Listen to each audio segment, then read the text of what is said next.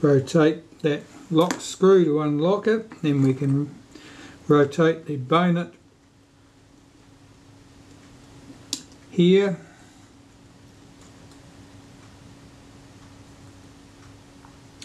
So there used to be a screw in there, there's certainly not now.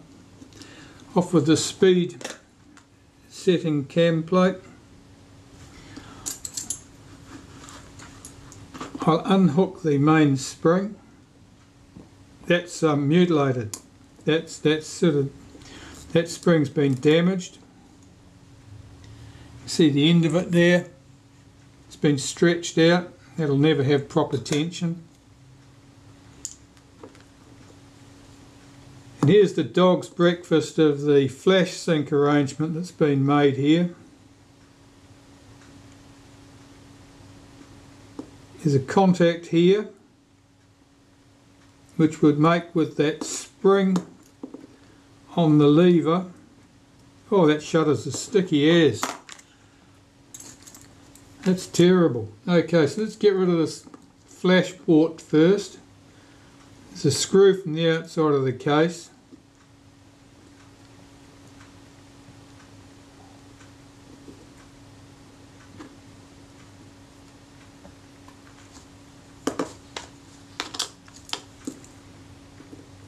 See if this crack will peel out. It will.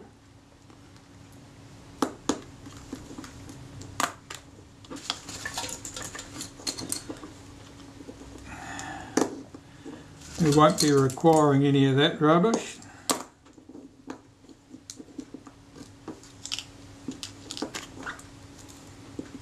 Some bits of insulation in here which look pretty old to me. There's some sort of insulating tape, but they are not PVC.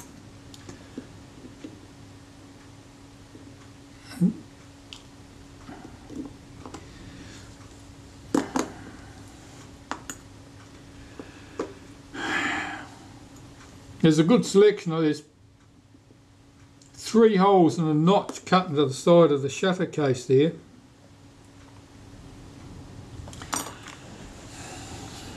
I'm not sure what I'm going to do about those yet.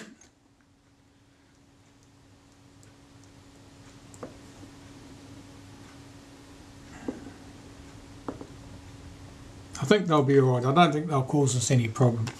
Alright, so what have we got here? I want to remove the tripod socket here, or what would be the tripod socket, the cable release socket. Here it's just a guide, because the cable release is on the top of the body, I think. Slide that out, yep. Put that crap off to one side, we don't need to see that again.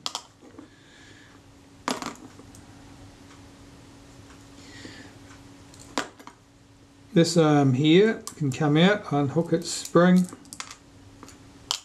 Here's our high speed spring, the 500th of a second speed spring. The shutter release lever should come out. What's with all these springs? Hang on, something funny's been done here. Why does that surprise me? That hasn't got its spring on in the right place, it's got a spring somewhere else. Oh, this spring's doing that job, okay. Well, that's permissible. That's a variation I don't remember seeing. This is the B lever.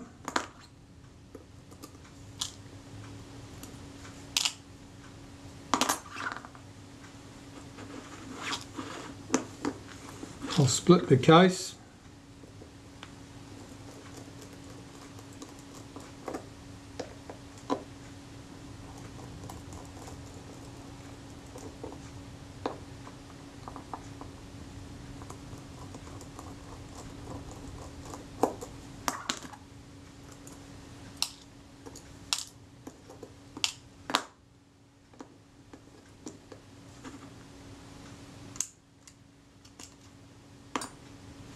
Here's our mechanism plate with the shutter blades on it. Here's our case with the diaphragm blades in it. As you can see, there's a fair bit of oil on those blades. They're a bit sticky, and there are fragments of aluminium here. Now that's where someone drilled something out. It could be when they were drilling holes in this shutter case.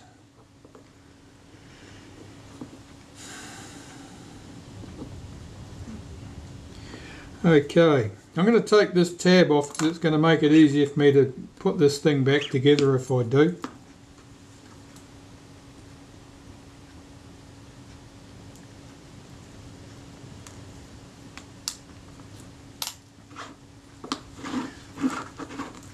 Now I'll remove the diaphragm from the case. This will be awkward to get back in place because unlike later shutters, you can't assemble it all and then put the case over it. It has to be pretty much assembled in the case. I'll tip those bits out.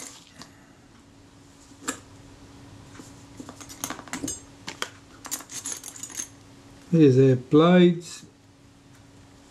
And here, this moving piece here, it's looking pretty grimy.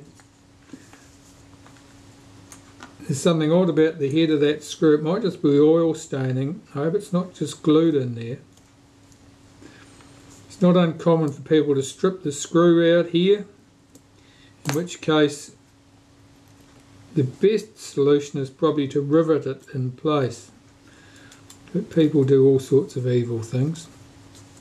Alright, so there's our settings lever from the back. Here's our case. It's exceptionally grimy.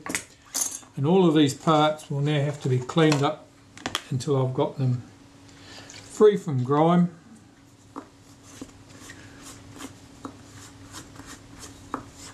Probably my biggest concern with the shutter is going to be the state of that main spring, because it looks stretched up out of shape. I'll have to see if I can find a better example of that spring.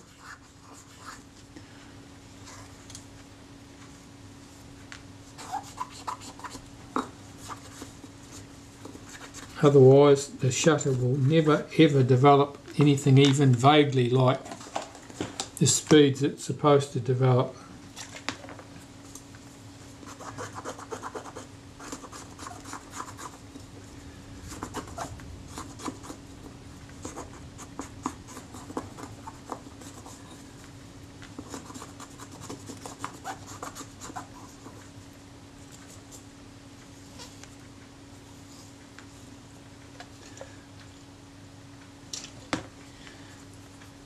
It's difficult to tell from the evidence in front of me when this camera was customised.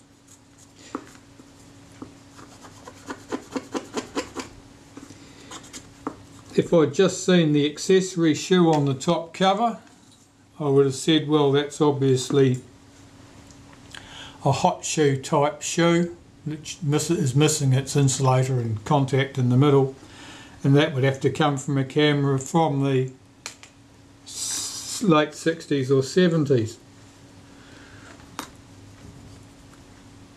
But the state of the switch on the back of that inside the shutter and the insulating tape in particular that had been used to hold everything together would lead me to believe that actually that shutter job had been done earlier than that.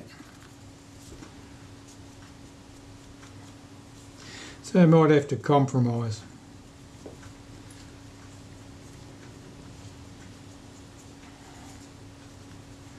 So that somewhere between 1955 and 1970 somebody did that awful job.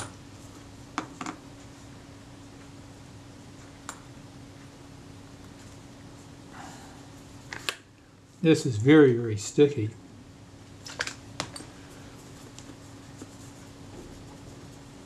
Look at the grease on that.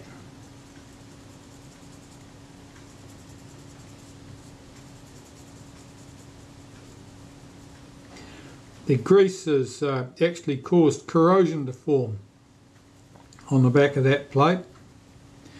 So it must have, the breakdown products of that grease must have been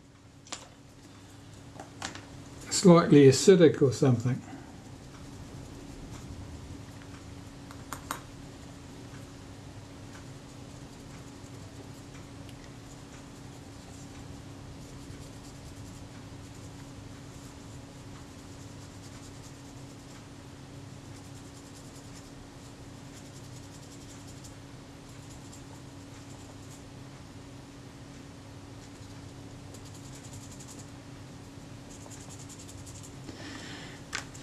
Most definitely. Right, one more cleaning and that piece should be good.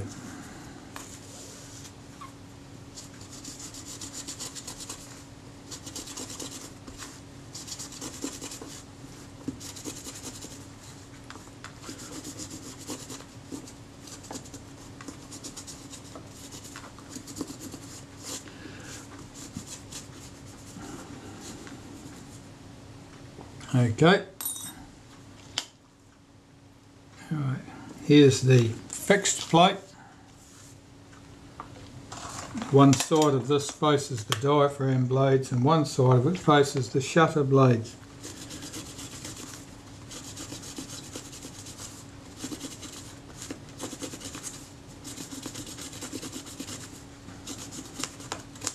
This face that faces the shutter blades, there's no obvious problems with that.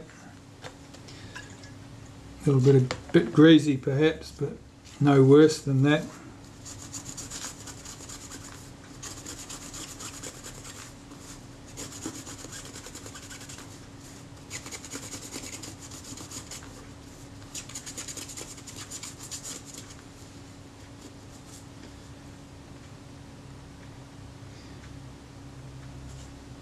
That's good, a little bit marked, but that's quite normal.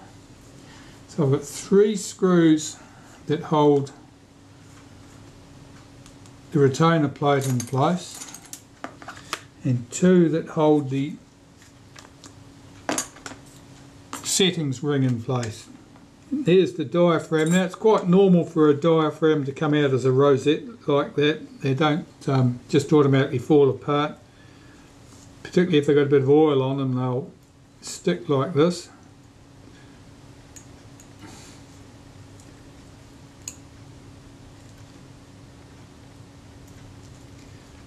If you left the oil on blades like this, what will happen is that, particularly in cold weather when the oil is exceptionally viscous, it'll stick the blades together, and when you force the diaphragm setting ring, something has to give, and what will happen is that the blades will end up getting distorted, or they'll pull out of their slots and you've got a nuisance problem. Well, the case is clean.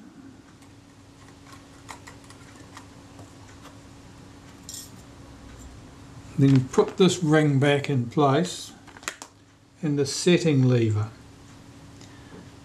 And I've got to remember which way up the setting lever is going to go. It should be at the bottom of the shutter. That's the bottom of the shutter.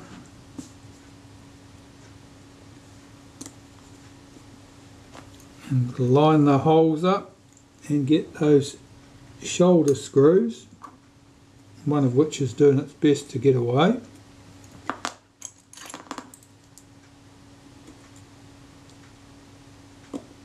Get that started.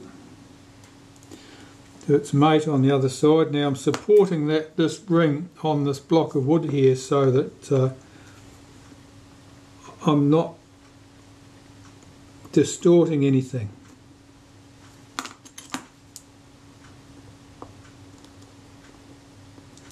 Snip those screws up lightly, don't overdo it, they strip out quite easily. And I'm checking the movement here, making sure it's smooth. And it is smooth. That doesn't need anything further done to that, that's good. So I will clean the blades up next and then reassemble the diaphragm.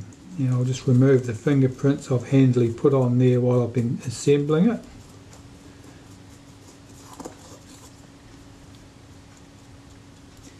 That's good. And these blades, okay, I'll work my way through these.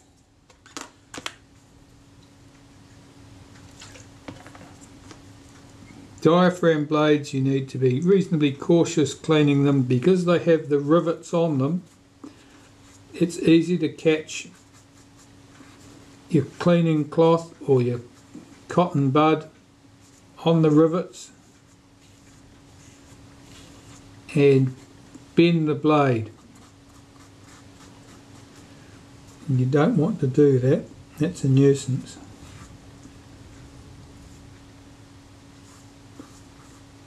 I'm going to start with a fresh piece of paper here because this one is too contaminated with little bits of greasy detritus, and I'll be cleaning the blades 5 times if I try and do it on that piece of paper. So I'm going to work my way through these blades, get the whole, is it 10 of them? 1, 2, 5, yeah, 10 of them, get all 10 of them clean, and then I'll put the diaphragm back together.